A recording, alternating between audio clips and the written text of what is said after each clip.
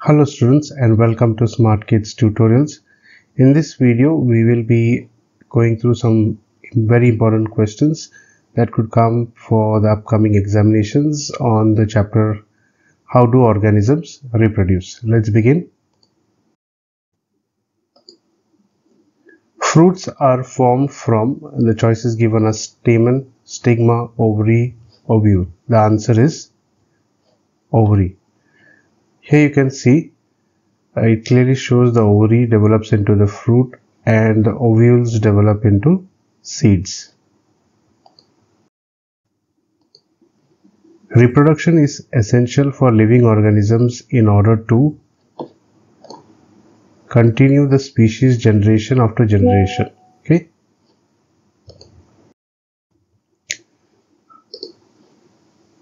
In the figure, the parts A, B, C are sequentially. So this is A, this is B, and this is C. This has come in the exam before also.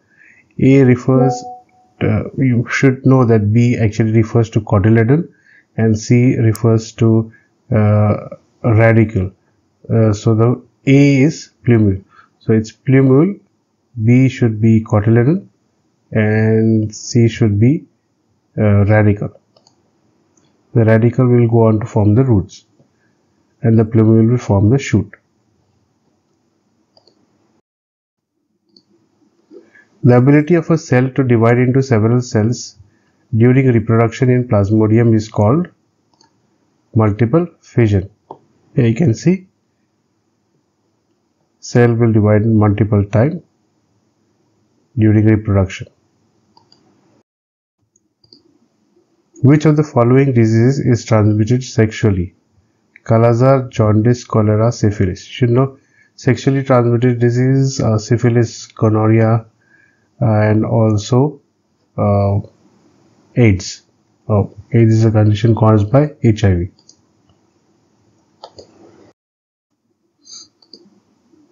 IUCD. Actually, you should know what is IUCD stands for. It's intrauterine contraceptive device. So once if you know the full form, then you should know that it is actually referring to contraception. Okay. For example, over here, this is an IUD device. Okay, T-shape, copper T. This is inserted over here. Okay, blocking the passage of eggs and also the passage of sperm from meeting the eggs, both sides.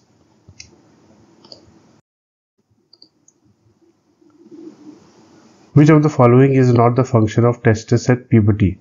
Formation of germ cells, secretion of testosterone, development of placenta, secretion of estrogen. So before going for the choices itself, we can very well eliminate development of placenta because that happens in females and females do not have testes. Same goes with secretion of estrogen. Okay, testes secretes testosterone. So is there in the name itself. So testosterone, see, estrogen is secreted by the ovaries. So we can rule this 3 and 4 out. And yes, formation of germ cell, it is responsible for formation of the sperms. So formation of germ cells and secretion of testosterone 1 and 2.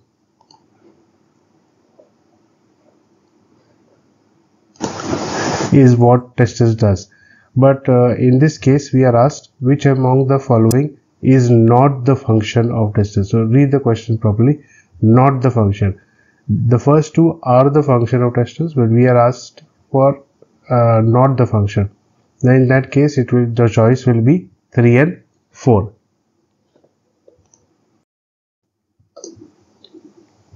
In Spirogyra, asexual reproduction takes place by breaking up of filaments into smaller bits like this.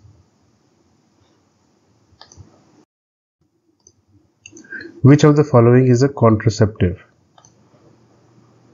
All of this, whether it is copper T, condom or a diaphragm, all of these are different forms of contraceptions.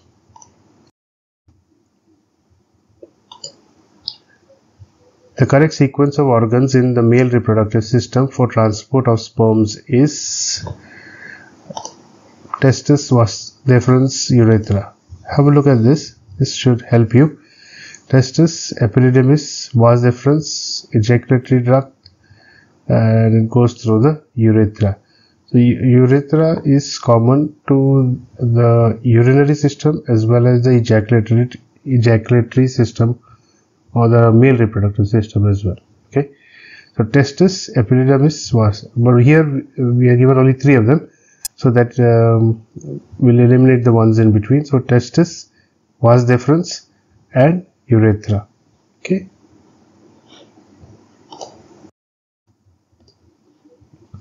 AIDS is a deadly disease which is caused by a virus. This you should know.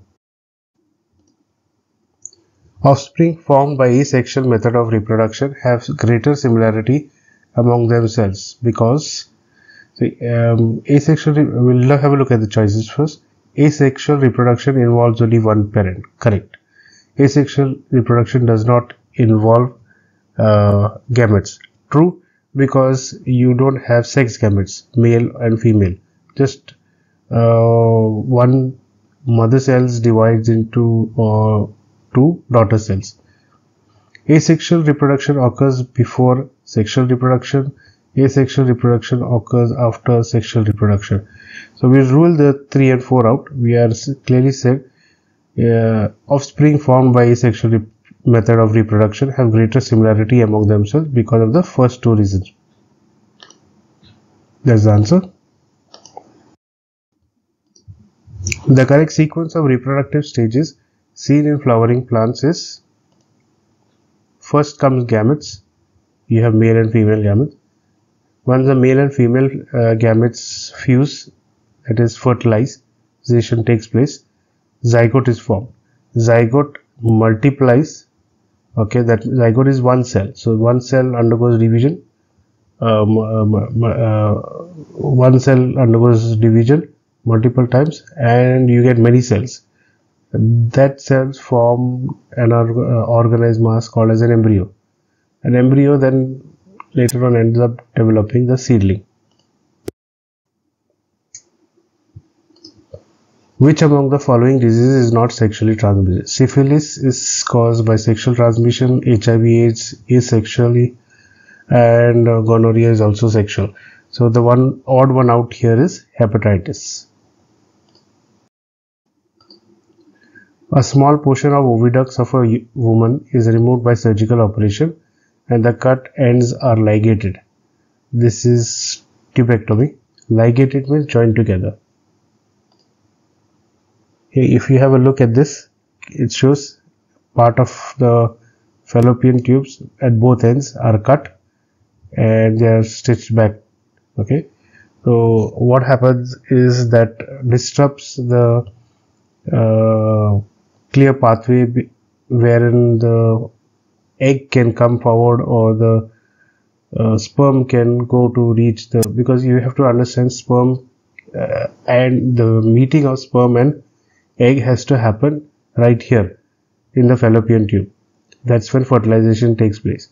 So if you block that passage, then sperm can't meet the egg and you prevent pregnancy.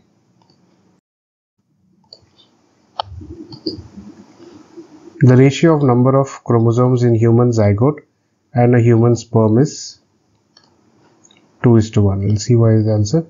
The number of chromosomes in a human sperm is always half the number of chromosomes in a zygote. Remember, a zygote is formed by a fusion of a sperm as well as egg.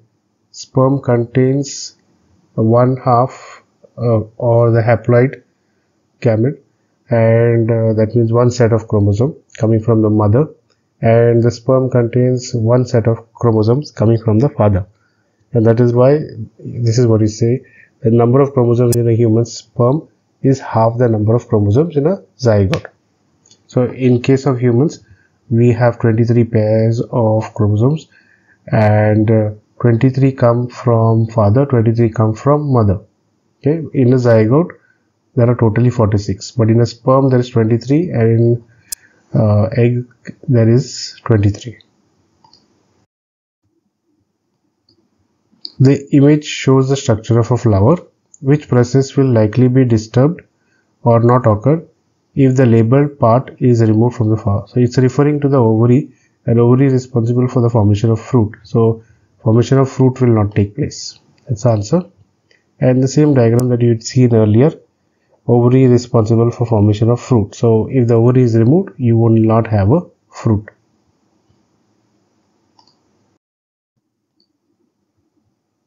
Which of the following statements are true for flowers? The choices given are: flowers are always bisexual, they are sexual reproductive organs, they are produced in all group of plants, after fertilization they give rise to fruits. So we know that flowers need not be bisexual, they can be unisexual also. They are sexual reproductive organs, true.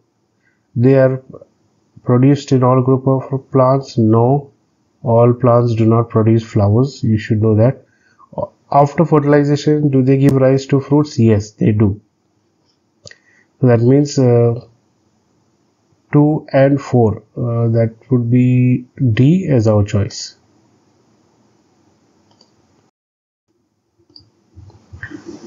Fertilization occurs in human female when the sperm and ovum reach simultaneously at, that should be the fallopian tube. Here you go. If you look at the diagram, this is the ovary, this is the fallopian tube.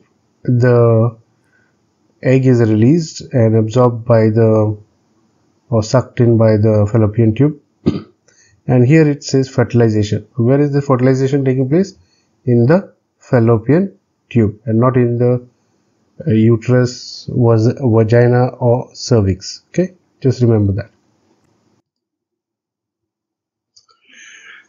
So how do which among the following statements are true for unisexual flowers?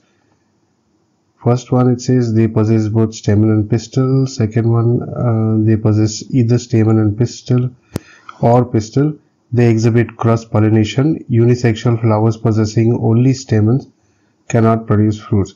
In case of unisexual flowers, they either have stamen or pistil, so second statement is true.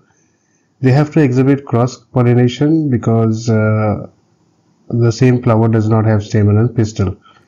Unisexual flowers possessing only stamens cannot produce fruits. Yes, because they need the female part as well, which they do not have. So in this case, 2, 3 and 4 is correct, and that is B would be our correct choice. So with this we complete this short questionnaire MCQ on how do organisms reproduce. If you like watching this video, hit the like button. Please share this with your friends as well as classmates. They could also benefit like you have. And do not forget to subscribe. If you have subscribed already, great. Click on the bell icon as well so you get notifications of any new videos that are uploaded. Thanks for watching and keep watching for more such videos. Thank you.